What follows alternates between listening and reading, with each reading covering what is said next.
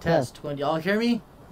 Yeah. Well, he said a very funny guy, so he's got me mixed up with someone else because I need to do my worst set as possible because I don't want to mess up the theme here. Don't worry, we have faith. Oh, I forgot to play myself in. Already on it.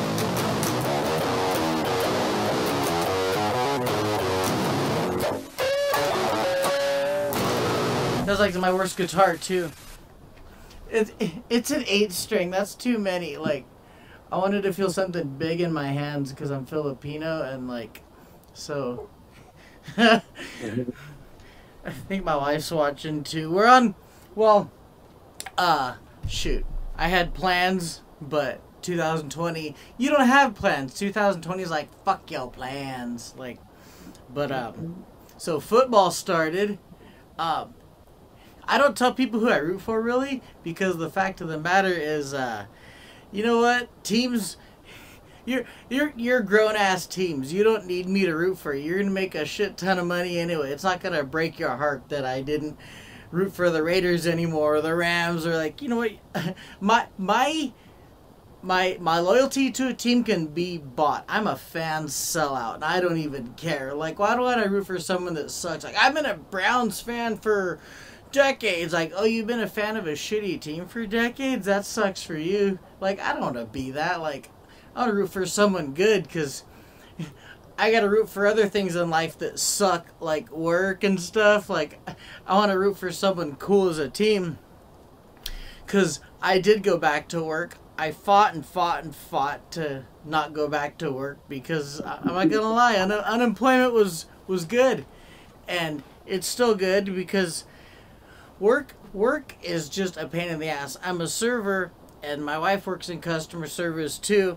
Whoever said the customer is always right, like, you can take all of the offs and just fuck them because the customer's not always right. Have you seen customers? They're fucking dumb, and they ask her the dumbest shit.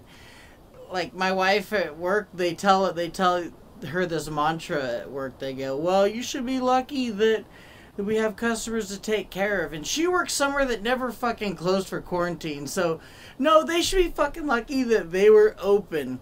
So, this isn't a comedy bit. This is my customer service announcement to go tell everyone, if you're going to go be a dick to everyone where you go in restaurants and everything, I bet someone from work is going to see this and rat me out. Because I'm on Facebook Live here also. Someone's going to be like, here he is talking shit about work. But I say this kind of shit at work too. So that's why they were reluctant to have me back anyway.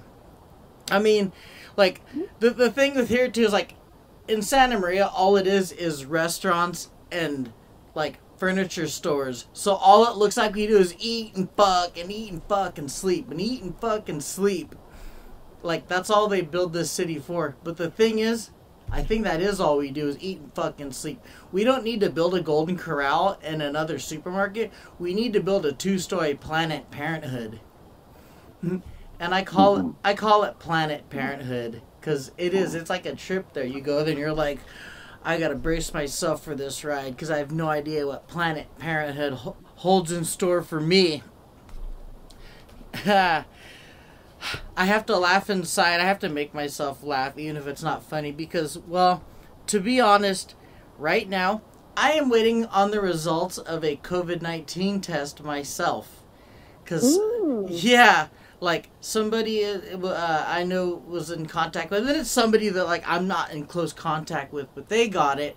So now I'm like, well, shit, I gotta get tested. The wife's gotta get tested, and I haven't seen her in, a couple days other than a couple of texts, but I gotta laugh because the funny thing about the COVID test, if you haven't had one yet, it's a long-ass Q-tip. It's such a vibrant thing. Such a vibrant thing. There's a Q-tip joke for you guys. I bet some of you are too young to get the Q-tip joke. But no, I got it. I loved it. Oh, bad. Oh, cool. Well, I don't know. That's the temperature test. Make an old reference and see. He's gonna talk about VHS next and see how old or young his crowd is. But the Q-tip, you stick it in, like, you go in and you like go around, and it's funny because it's not the first thing I've stuck in my nose. and I think it pretty much just went all the way across when I stuck it in, because I've kind of done some damage with other things I've put in there. So it kind of like, I wanted to tell him, hey, this isn't the first thing I stuck in here, and this might not be the only thing I stick in here today, depending on how the results of this COVID test get.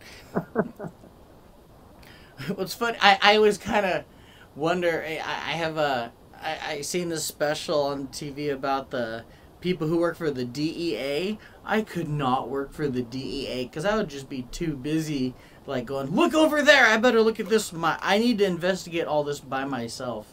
And I would just be like, look away, and I would just be taking shit home and like, look what I did. Look what I got for you guys.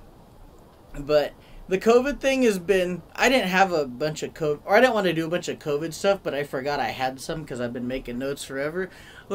Kind of an annoying thing that you have to deal with COVID is the people who make, there's some shitty ass hand sanitizer out there. There's some sanitizer that tastes like they just took like shit and glue and mixed it together. Yeah. You're just like, oh man, I gotta smell it on me. Like, I would have rather like ate some ass out and like smelt that on my upper lip instead of like smelling the hand sanitizer and you clean your mask and shit. But I do like the mask, because I hate the mask, but I like it because what I've learned is at work, since I end up hating it so much, it's really hard for people to read your lips when you're lipping like, oh, you motherfucking cocksucking son of a bitch. I can't believe you asked me to go back and get some fucking shit. You fucking whore of a whore. And like, what'd you say? Oh, I said the door's open and I'm so glad that I can sing and dance. Or what? You can hide it. Because I'm saying some fucked up ass shit to you under my mask. I don't even care. Problem is, I'm not just lipping it. I think I say it out too much. I think I say it out loud too much. Because I'm not a family-friendly person. But the fact of the matter is, whoever came up with the term family-friendly, most people's families aren't friendly. Family-friendly is not family-friendly. I don't know who's living in, like, the Disney existence that we've had created by movies and all. They need to make a Disney movie instead of like someone's mom or dad just dying and it being about a kingdom. They need to make a Disney movie where someone just puts up with their fucked up ass brother or sister through the whole movie. Like, Lion King. oh yeah, it is kind of like that, huh? That is true. Lion King's a trip too. My brother is Uncle Scott for sure. he would kill me right away just to take over like my vinyl record for sure. That's a good reason to kill someone, though. Killing someone for a collection. Like, I mean, Yeah. people are practically You're killing them for your collection. I should. You know what? Like, because people are, like, these G.I. Joes, people are fucking killing them, like, each other for these Joes. Like, I've never seen so many old-ass dudes, or dudes even my age. These guys are, like, ready to catch each other, like, in the neck for these things. You get into the store and I'm like, thank God these collectors are fucking badasses because I can at least run by them and get to them before anybody else can. I'm like, sorry, you're fat, not. And then I just bolt through them. And I feel bad for all the crap my mom put up with when I was younger helping me get them. I think I drove my mom up the wall because everybody has a mom that probably, if you're a brother or sister, we all have a mom that, or dad, that has done the thing where they mix you up with the sibling. They're like, remember when I took you to Magic Mountain? You're like, that wasn't me. Oh man, like, they just mix you up with the other ones. Well, I remember when you were little, your grandpa gave you a pocket knife and you sat there and cut up the table. I'm like, that was Tommy. That wasn't me, Mom. That was Tommy. Like my mother-in-law did that with my wife. She's like, remember I took you, we went up to the beach, and she's like, that wasn't me, and they don't remember how old you were. Like, my mom's like, we took you to SeaWorld. I was like, I was 2 weeks old. I'm like, yeah, I drove there. Like, but I can't get mad at my mom because my son looks like me too, and she'll turn around and yell at me, and she'll be like, Ezra, and I'm like, that's not Ezra, I'm him. You mean to yell at Vlad. It's so, if you got a mom, you got a parent that's still alive, give him a hug and kiss. Tell him you love him, because you probably drove him up the wall, just like I did. But well, I don't know how I did, but I don't care. I don't care how I did because I'm just warming up and I'm just got to be talking to people instead of sitting around waiting all nervous, chewing my nails, which I shouldn't be. Mexicans don't hug their moms, dude. Oh, they just like mix them all up with like other moms. Like in the apartments over here, it's like all the families just it's like a village. They all have their apartment door open and there's like 50 kids and like 6 moms and you just yell at any kid you want. Yeah. You're like, no, it's aquí. You're like, That's some chickens.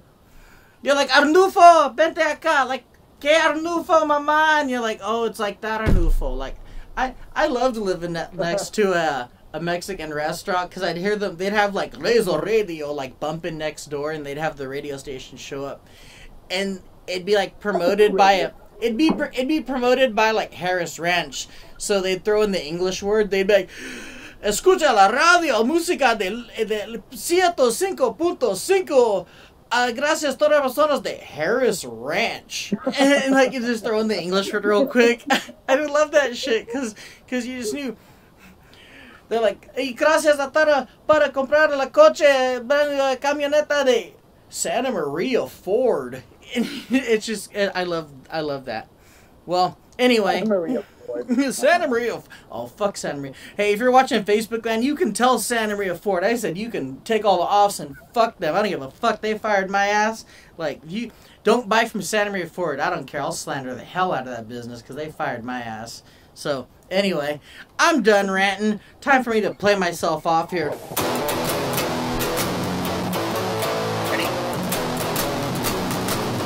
Ready? 1, 2, 3, go.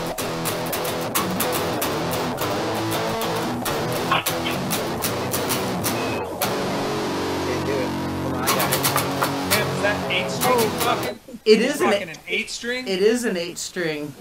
Wow, look at you. I can't hear one of them. I can't hear any one of those strings. Dude, it does sound like mud. Like that's if you want to like that sounds like fucking mud. Like I'm gonna put new pickup, like 8 string, just so I can play the higher notes that they're actually heard.